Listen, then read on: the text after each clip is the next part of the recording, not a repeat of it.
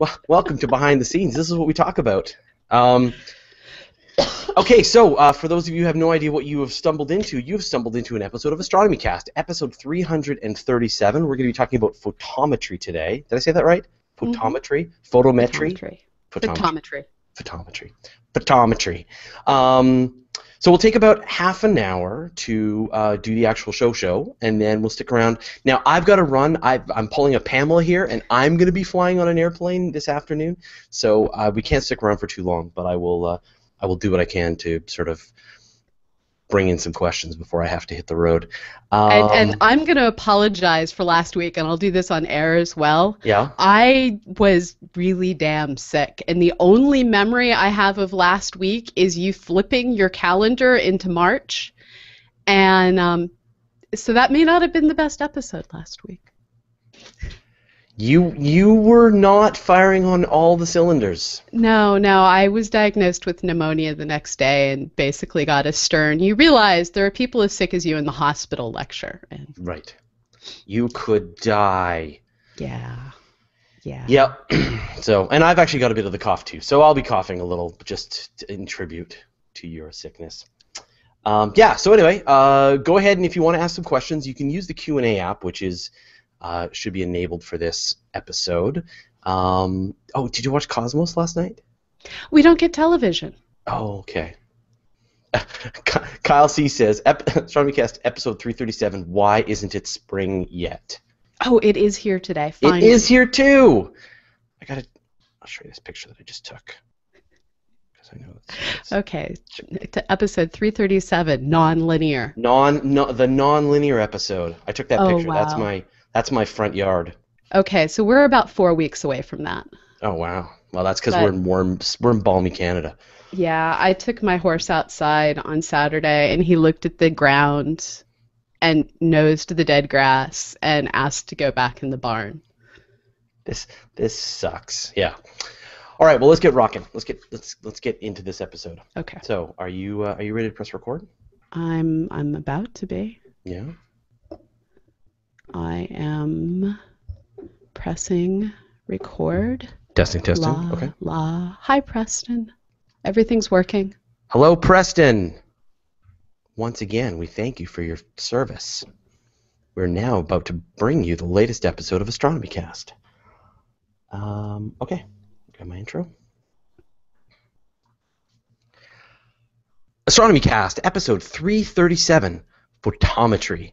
Welcome to Astronomy Cast, our weekly facts-based journey through the cosmos, where we help you understand not only what we know, but how we know what we know. My name is Fraser Cain. I'm the publisher of Universe Today, and with me is Dr. Pamela Gay, a professor at Southern Illinois University, Edwardsville, and the director of CosmoQuest. Hey, Pamela, how you doing? I'm doing much better this week, and I have to apologize for last week. We recorded, and I was really stubborn and determining not to admit how really damn sick I was, and the next day got diagnosis of pneumonia and scolding, and yeah, so if last week's episode, the episode on units, was not the best ever episode we've ever produced, for once we can blame you. It's totally my fault. Oh. Totally my fault. Dayquil, NyQuil were not enough to get the neurons firing at full capacity. Oh. I'm better now. Good. Not 100%. Yeah, you do. But you look like you're well into your recovery. So yes. All I'm right. at getting the energy backstage instead of getting the oxygen backstage. All right, let's get on with the show. So there's a lot you can learn by just staring at an object, watching how it changes in brightness. This is the technique of photometry, and it has helped astronomers discover variable stars, extrasolar planets, minor planets, supernovae, and much more. And this episode is going to come straight from your head because you are a variable star astronomer. This is your bread and and butter. it's not just variable stars. You can also do photometry on galaxies, and most of the research that I've done, and all of the research I've done that hasn't made me hate my computer, has been based on photometry. So when I was in graduate school, I studied variable stars in the Ursa Minor dwarf spheroidal galaxy. I studied galaxy clusters at what we would now call low redshift, but back then we called moderate to high redshift, which basically means that they're far enough away that they're only a little bit fuzzed out compared to stars. And you just kind of treat them like stars when you study them with CCDs. And so most of the work I've done has been, let's take pretty pictures of things, except ignore the prettiness and get at just the science. And even as an undergrad using much earlier technology, it was all about, let's just see that light. So give me then, I want to hear some stories. So what was like your research, and how did photometry kind of play into it? So what is the title of one of your research papers? Oh man, the Blazhko effect in Aurolari. I've done work on H. Leo. My unfortunately master's thesis research got totally sniped by the Hubble Space Telescope, but there's some posters out there on using the variable stars in the Ursa Minor dwarf spheroidal galaxy to understand the stellar population distribution. That may be one of those things where my poster led to one of my greatest moments of sadness in my research career. I was at an American Astronomical Society meeting, and one of the awesome things about photometry is if you have a reasonably good telescope and you are careful in what you do, you can make up for the telescope being small by just observing long enough. And I observed these faint 20th magnitude variable stars in Ursa Minor using photometry to measure how their light varied over time. And with Aurolaris, the period of the stars related to to metallicity, to type of star, to a whole variety of different things. And then the brightness of the star is related to distance, and all of them have basically the same luminosity. So you can pull apart all these different, how many stars have this type of period, how many stars have this kind of period, and look at all of this and realize, all of these, even though they're so faint I can't get a good spectrum of them, are probably made of the same stuff. All of these are basically the same age, and that's just the Aurolaris. As you keep going looking at stellar populations, when you start to find other kinds of variable stars, each kind is a test particle saying, hey, there's stuff this age and this metallicity here, because if there's more or less metals, wouldn't pulsate. If it was older or younger, wouldn't pulsate. And when I looked at Ursa Minor and put together all of the information I could learn from the variable stars, I was able to pull out the details that this little tiny faint system that I observed with a 30-inch telescope, all the stars had come out of a single epoch of star formation, which for a galaxy is pretty cool. But it's such a small galaxy that it was basically one of these great situations where this little tiny galaxy used up all of its material for star formation in a single go. And I was stupidly proud of my results, hanging my poster up, getting ready to write up the research paper for publication. And right next to me, Ken Miguel's hanging up his poster on the Ursa Minor dwarf galaxy, showing the exact same results using an HR diagram with the Hubble Space Telescope and much better quality of everything. Didn't you just high-five each other, though, and that's just like confirmation for both of you? Done? There was a certain element of that followed by the, I don't need to waste my time publishing this. No! Did he not even let you participate in the paper? Like, did you not be a co-author? Well, I had nothing to do with his results. Well, I know, but you had your results, and they're the same as his results that verify. That would just make him look better. Yeah, but my poster was already going up in the proceedings. Should have just shuffled your papers together and then just handed it in.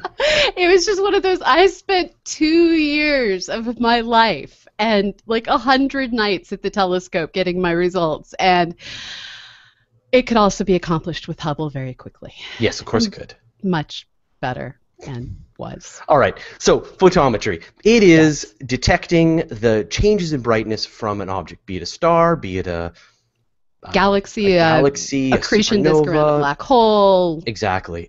So what is like what is the gear? What is a photometry thing? If I could um, hold a photometer in, photomultiplier tube, photometer, yeah, photo, what would this thing look like? they come in a variety of different forms. The old school ones that still get used if you're trying to do high speed work is just a simple photomultiplier tube. It literally looks like a tube, kind of lame that way. Light A goes in tube, one you end. say? Okay. Light goes one end and it goes light, no light. And it very, very precisely counts the number of photons coming in. You can stick a filter in front of it so that you know what colors the photons coming in are.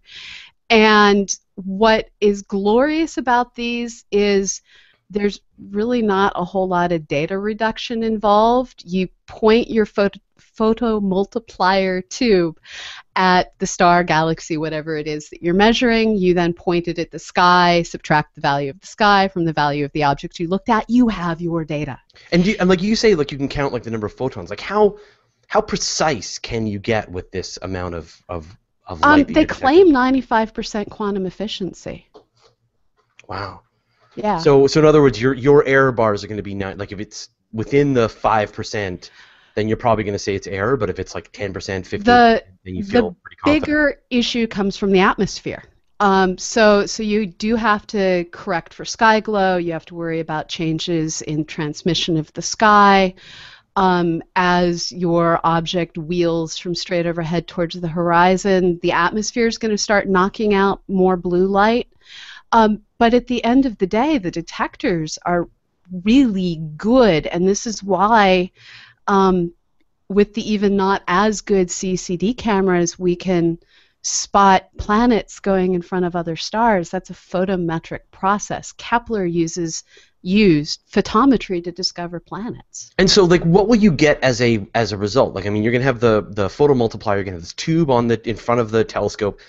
It's only going to be able to see the photons from a very small portion of the sky, right? Like I've seen ones that are more elaborate, where they're gathering like multiple stars all at the same time or multiple Right, so galaxies. that's But the CCD. right, but mostly you're aiming for one little chunk of your sky, right? So when The the right, you know what I mean? Like the size of the right. sky that you can see is pretty small. So when you're doing photometry, what you're interested in is the light from a single object or a single region of light from an object. And if I take a big picture of the sky and I look at the distribution of the light pixel to pixel to pixel, there'll be essentially a central pixel that gets a lot of light, and then the light tapers out towards the edges. The distribution of how the light tapers off depends on the sky, depends on the detector, but it tapers off in a nice, neat curve. And there's what's called a full width half maximum to this curve. And so that's the width of the fall off curve where the light at that point is half of the maximum light coming in. And in general, when we're doing photometry, we try and collect everything that's within 3 to 6 times what that full width half max is. And that's what we consider the useful portion of the light coming in from the star. Now, if you keep going, our atmosphere blurs that light out for a long time. But that's the core light that allows us to get the bulk of the science done without getting a lot of noise from the sky in. Now, you said that you can put filters in front. So, for example, if I'm only looking for the blue end of the spectrum or the red end of the spectrum, if there's enough light, I guess, coming from the star, I can start to segment that stuff out and see. So, could you have a situation where, the overall light of the star seems to be the same, but there's changes in brightness from some of the photons, from some of the types of photons, like it's changing, like the heat. Like I guess if it's heating up, that changes the entire curve because it's black body radiation. So this is one of the awesome things about doing photometry is when you're doing spectroscopy, when you're dividing the light of a star, a galaxy, a source out into that full rainbow to measure how many atoms of this, how many atoms of that, what molecules are there, what redshift is it at, you have to spread that light out a whole lot.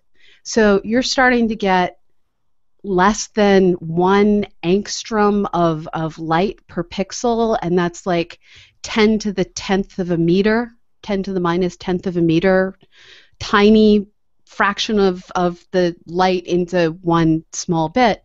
Well, with photometry, you're looking at sometimes a couple hundred angstroms, a couple thousand angstroms, depending on what you're trying to accomplish.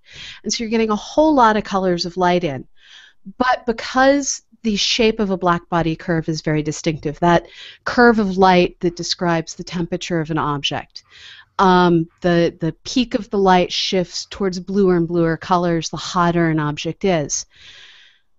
That shape is very distinctive, and if you sample an object's light at 3 different places, you can fairly precisely get at the object's temperature because only one curve is going to fit to those 3 lines. And if you have extra information, you can sometimes even get away with just 2 colors of light if you have to.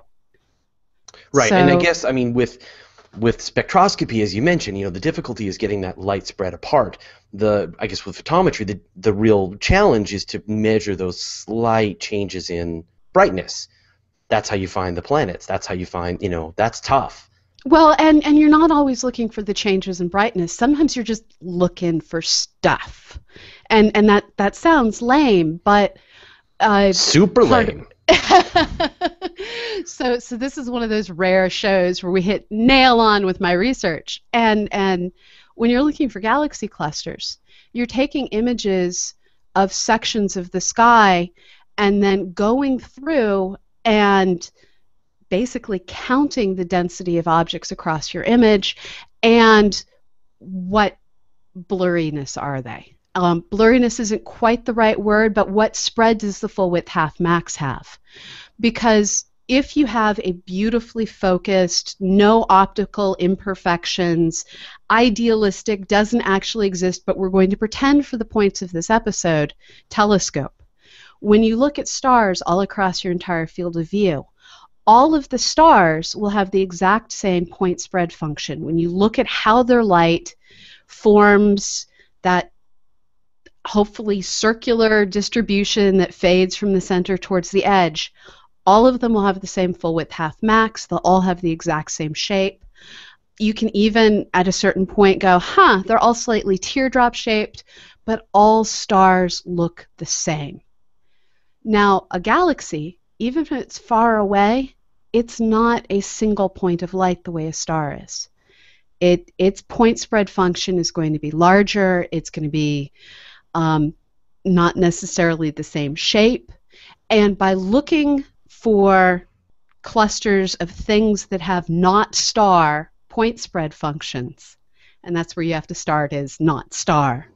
By looking at things with a not star point spread function, you can say, this cluster of things that I tried to do photometry on, this is actually a galaxy set, and then you can start looking at them and going, does the profile of colors match the profile of a bunch of galaxies that are located at the same distance?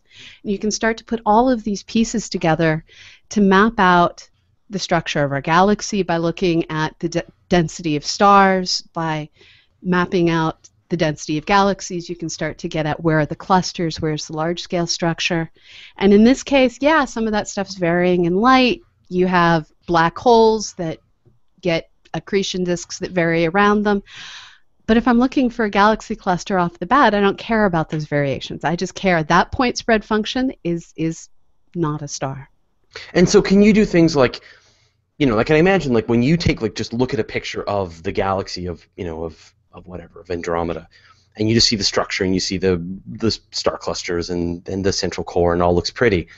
But I guess, if you're doing photometry and you're just like carefully going across the galaxy bit by bit by bit, you're going to get these changes in brightness that's going to tell you things about what's going on in there.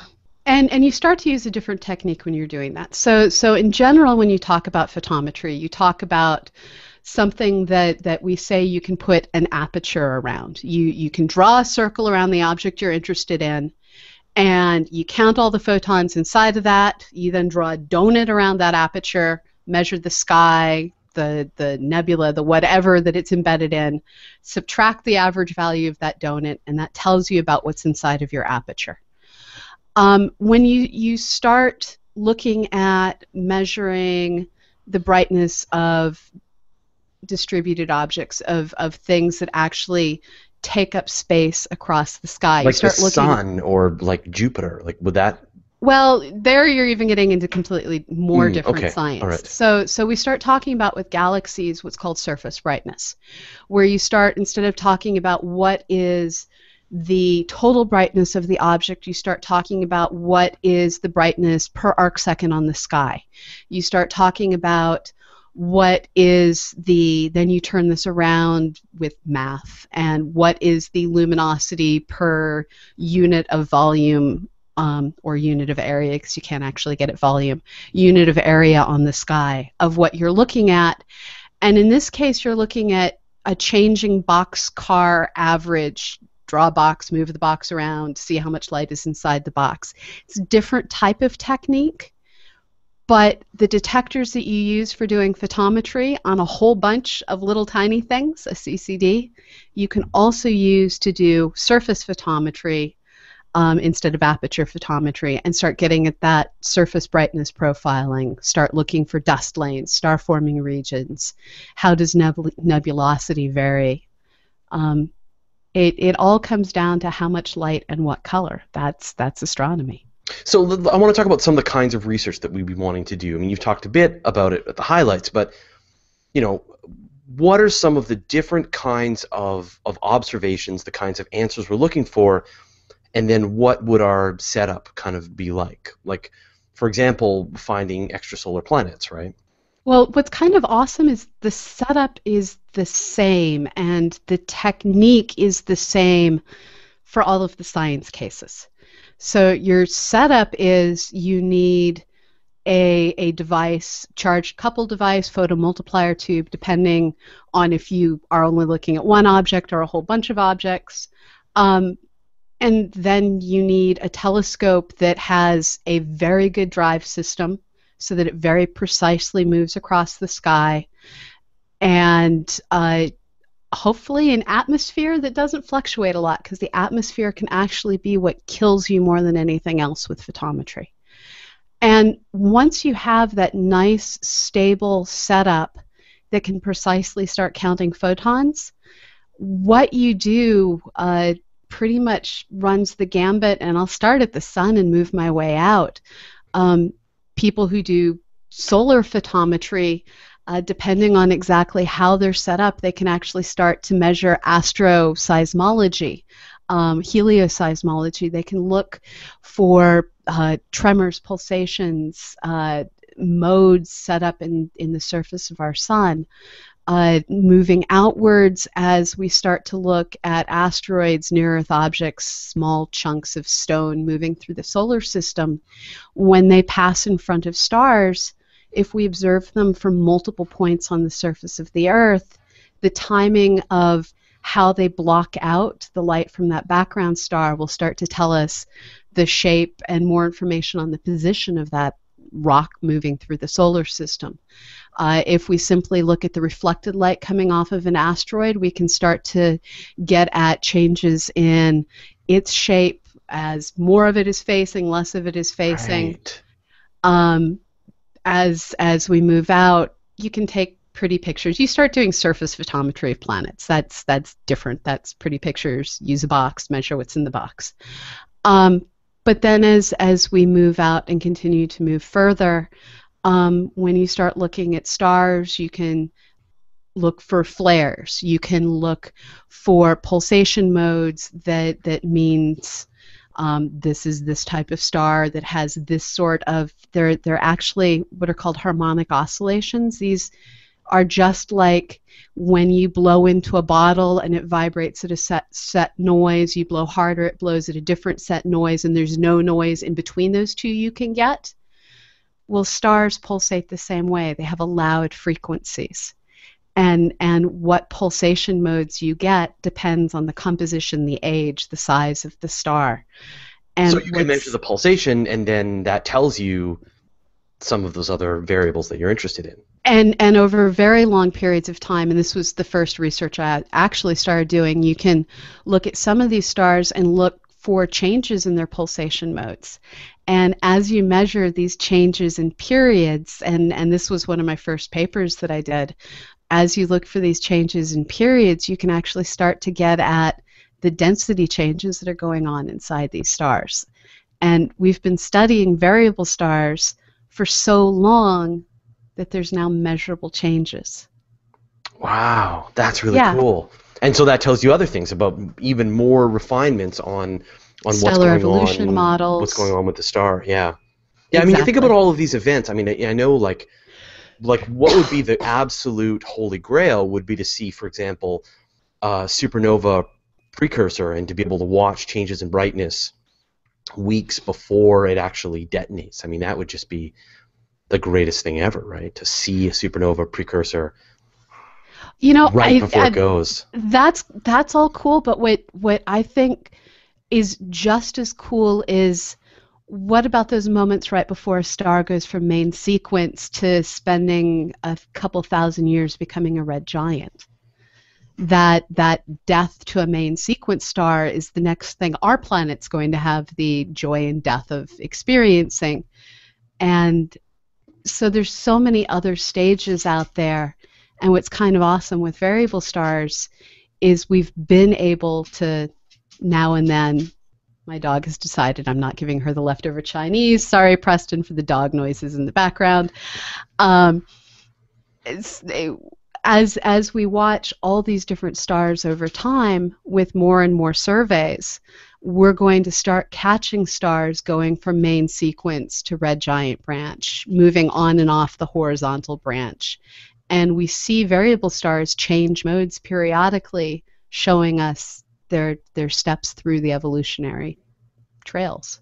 Yeah, I wonder if Gaia's going to be able to help out with this at all? Like, it's going to be doing really precise measurements of the positions of the stars, but I And very wonder. precise photometry. Part of it Yeah, I wonder if it's going to is start to getting. pick up some of these. If you look at all 1% of all the stars in the entire galaxy and watch for changes in brightness, and you've got some of these events that you're looking for, chances are you'll catch some of these. Well, so you have three things that you need to worry about. One is getting precise enough data. And with Kepler, we had the most precise data that has ever been accumulated. And people who do variable star work basically have a treasure trove that it's going to take us a long time to sort out. Now, unfortunately, stars that Kepler realized were variable stars didn't get observed for the whole duration of the mission because those weren't prime targets for finding planets. But there's still some really amazing stuff in there. So getting the amazing data is part of it. Part of it is getting data long enough.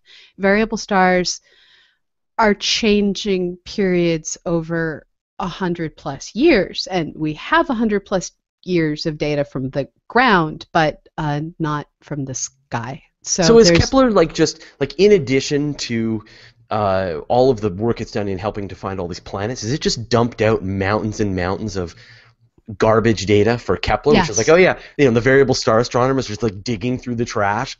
Yes. All of this, like, oh, you know what? It's a variable star that no one's ever heard of, but it's not interesting to us, so you guys can Exactly. have what you want.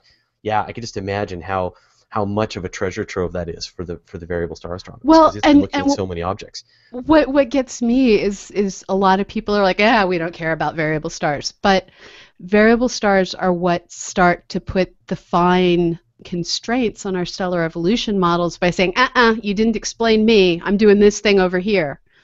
And so while a lot of people who admittedly need money and grad students and stuff will just ignore the variable star data because they're deemed a solved problem because we know the basics, there's a whole lot of data that it's not as desperately sought after. Okay, so you were moving out. You got to variable stars. I got to stars. What about finding planets? I keep So saying planets. I don't know why you keep pulsars. avoiding planets. No, I You've just done it hadn't got again. there You're yet. not interested in planets at all, are you? No, pulsars. I hadn't got there yet. Okay, pulsars. So pulsars, you can notice them in radio photometry, basically. It's not all about the optical light. It's all about the stable, precise setup. Yes, you can find planets. You can find binary stars. And then you can start looking at really neat physics. So there's systems with small compact stars, white dwarfs, neutron stars, sitting next to a companion star that they're cannibalistically sucking material off of. And those accretion disks of material that build up around them will vary in brightness. And so as we watch those vary in brightness and periodically undergo radical explosions and things like that, that's photometry.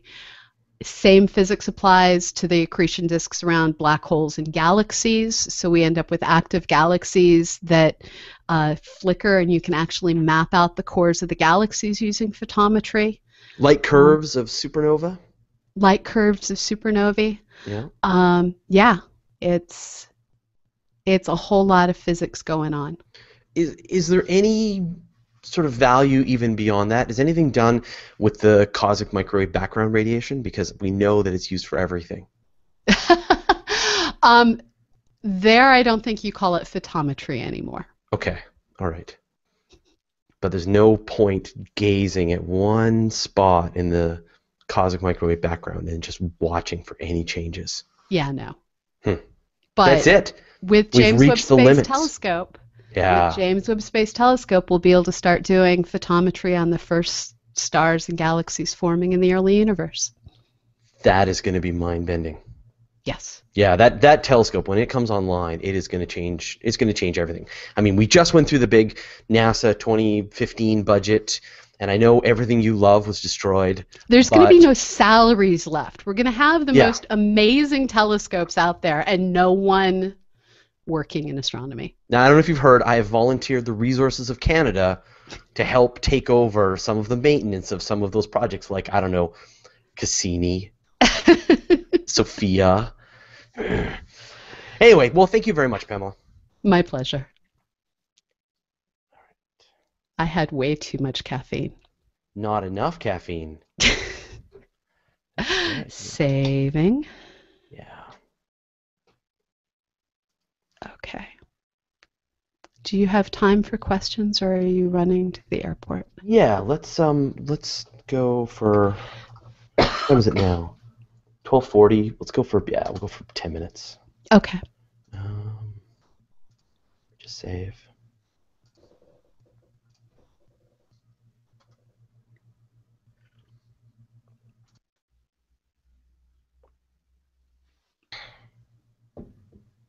Okay, everything is nice and safe.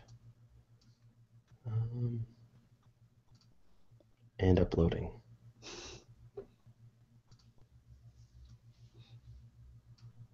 Okay. John Yeager wants to know, how do you become so smart, Pamela? The questions you are seeking are so incredible. I really love the way you're explaining this. Pamela, how did you become so smart? I don't have a single athletic bone in my body, so books were the only option. Yeah, you were really, really curious at a very young age, and you read everything you get your hands on, and you were shamelessly nerdy and geeky, right? Yes. Is that it? Did I cover it? There was lots of shame involved, but I was nerdy and geeky, and I outgrew the shame. Despite the shame, you were nerdy and geeky. And so was I. I mean, one summer, I wrote down a list of all the books that I read, and I must have gone through 100 books over the course of my summer break. And I was just like, I read 2 or 3 sometimes a day, every science fiction book I could get my hands on. Yeah. Science books. The same way. And I went through all of the books in the house, and then I went into the library, and I got all the books I can from them. And used book sales were my friend. That day that I grew up in Massachusetts, and Chelmsford Library, and they still do this. So any of you that are in Massachusetts, this could be your mecca. They do a big used book sale every summer to raise money for the library. And at least when I was growing up, the last day of the sale, it was $1 for one of those brown paper grocery bags of books. Wow. Yeah, and so heaven. Well, not anymore, because I hate atoms. So I don't like to own anything physical anymore. Yeah. Okay, Anish Jaisinghani says, how does a black hole seem to slow time down? Just like you got 1 minute. Whose perspective? I guess the saying goes, or the thought experiment goes, that if you're watching your poor friend fall into the event horizon of a black hole, from your perspective, their time slows down to the point that they are sort of Oh, trapped on okay. the surface of the black Yeah. hole, and then they're redshifted away and they just fade away. But you don't So actually watch the their horrible, painful death. the issue is that they're moving so fast that in order for them to perceive the speed of light at the same speed that you perceive it, their clock has to slow down. And pretty much, from your perspective, stop. And so you don't actually see them die. What you see is them just get redshifted away as they fade away until the photons become radio. And you're listening on the radio as they die. That's morbid. Isn't that wonderful? Yeah. No. I should give that to Sigler. He can turn that into a book. Arstro Saw says, I do turn in every week for the discussions on plumbing. So yeah, I think that's what we do. Well, between your burst pipes and my leaky ceiling, we've had more water inside than we needed. Don't buy a house. There, all right? Don't buy a house. Rent. The only advice I've ever received from Elon Musk was actually that. Yeah, I'm sure. What about rockets? Just don't buy a house. Okay. Yeah, actually. Russell Bateman, who gave us beautiful views of the moon last night in the virtual star party. I've always had an interest in photometry. What equipment and software is needed for a backyard amateur astronomer to do photometry? I guess we should have mentioned this, that amateurs do great work in photometry, and the variable star observers depend on them. American Association of Variable Star Observers, you need a CCD, a telescope, a mount, filters. Johnson or Cousins filters are kind of standard. We're also now starting to use the Sloan filters. And then just Maxim DL will get you there, or Apes for Win, or if you really hate yourself, IRAF. CCD Soft. Those are software packages. Reiko Prozo asks, is it possible to take X-ray images using amateur astronomy equipment? No. Atmosphere. Yeah, so it's not even possible for super professionals to take X-ray images because the atmosphere. You need to use a sounding rocket. So what about when we launch our amateur telescopes, our amateur space telescopes? Then we could.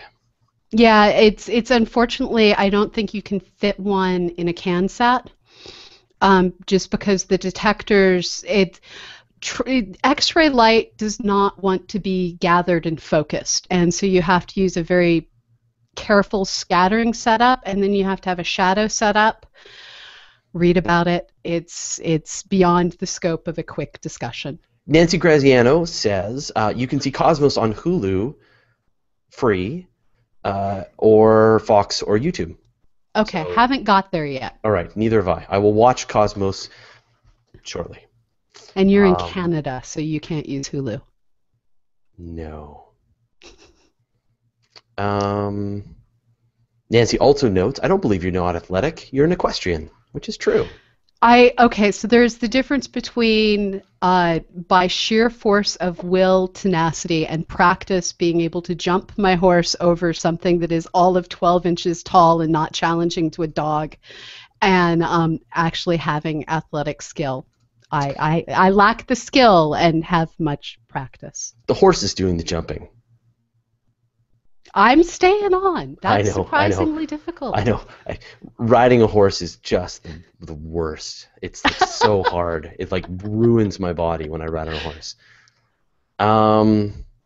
Okay, I think this will be the last question, but I love it. Pamela, can you give a quick explanation of your current research? Of my current research. Right now, I'm doing two different things. I'm working on statistical analysis to understand how well citizen science results compare to professional astronomers' results, or in this case, planetary scientists. And we got our paper accepted to Icarus last week, and the press release should be coming out this week. So Stuart Robbins is the main author on that paper. And then I have to admit that I got sick and tired of people asking me, why on earth would anyone spend their volunteer time doing astronomy? And so I've partnered up with some psychology researchers, and we're working I started college as a sociology major. I just switched a few times. No, but seriously, so part of my statistical brain power and computational ability to do stuff is going into doing large-scale surveys of trying to understand what factors cause people to want to participate in citizen science. So there's all of the comparing. I've started to become a computational person against my will.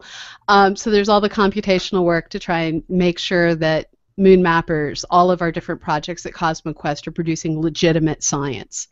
And then there's understanding why people do this. I think it's hilarious how I'm the one with the computer science degree, you're the one with the astronomy degree, and and you're often doing more computer science than I do.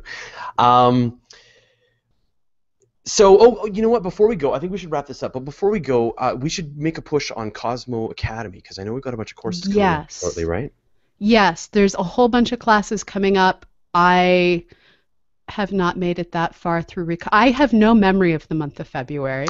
Nicole is doing a show on astrobiology. Dr. Matthew Francis is doing a show on, I forget, but it was cosmology, really cool. Black holes, dark matter. Like the big cosmology type stuff. And then there's another one on, I think, planetary geology. Anyway, here's the deal. We are building a crew of working PhD astronomers who really know this stuff, and you can sit, and there's like 8 people in a class. You get really personal treatment, and they will teach you over the course of multiple weeks a subject matter that is at the next level. I mean, this is an enormous opportunity, and it's not free. But no, it's not free. No. I mean, this is a. But I mean, if you've got some money and you want to take your knowledge to the next level, this is. I mean, Pamela sometimes does some of these courses. Like, this is something that people have been asking us for in spring. Yeah, people have been asking us, like, how can we learn more from you people? This is how. And we priced it based on how much I pay for equestrian riding lessons.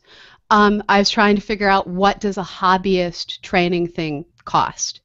Almost all the money goes to the instructors who are taking the time to prepare the lectures, to show up, to prepare assignments.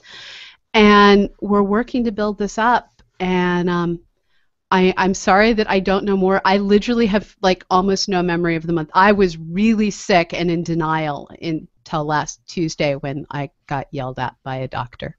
There you go. Rich Hayward says he's already signed up for Nicole's class, which is going to be awesome. Man, like learning astrobiology from Dr. Nicole Gallucci, I'm jealous. But I mean, this is it. I mean, but at the same time, we need people to come. So go to Cosmo Academy, check this out, participate in some of these in some of these courses, and start to kind of, help you take your love of astronomy to the next level. You don't have to go get your PhD to sort of siphon off the knowledge that these people have all spent more than a decade learning. So I think it's a tremendous opportunity. If you're serious, there you go. Nancy took the course from Pamela through Cosmo Academy, and it was wonderful. Well, duh. I mean, that would be wicked. Hey, you know what? That's what I've been doing. 7 years of Astronomy Cast. It's my course with Pamela. So, Pamela, I'm going to run to my flight. Thank you so much for doing the show this week. Thanks, everybody, for watching. We really appreciate your support, and we will see you all. Friday is the weekly Space Hangout. I'm not exactly sure what's going to happen with that for me. Wednesday is Learning Space, and you and I may do a sniper episode, but probably not. We will see what happens, Cool. Pack your mic. What? I'm going to take your mic. Yeah, I will be taking my mic. All right. Well, thanks, everybody. We'll see you later. Bye-bye.